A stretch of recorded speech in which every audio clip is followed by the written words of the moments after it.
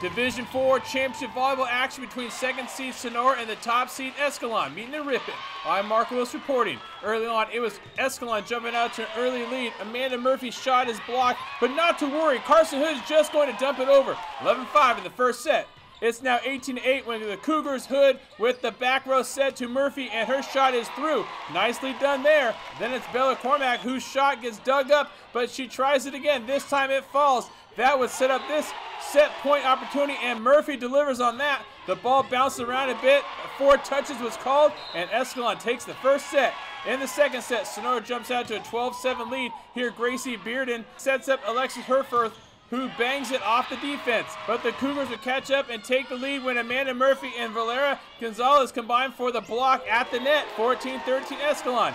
Then Escalon would take the set as well. Riley Latig throws up the behind the back set to Gianna Bava, and the Cougars were in cruise control. Third set, there's no quit in the Wildcats, and BEARDEN sets up Hope Hulick, who slams it off the defense. Nice play there. Then Escalon on the short set by Hood to Bella McCormick, who just buries this one. More defense by the net for Escalon as Hood and McCormick get up and combine for the block, as these Cougars are a solid all-around group.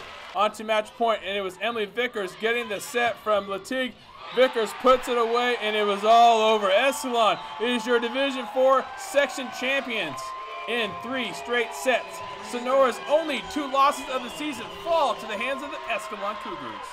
Vickers and Murphy combined for 18 kills and 19 digs.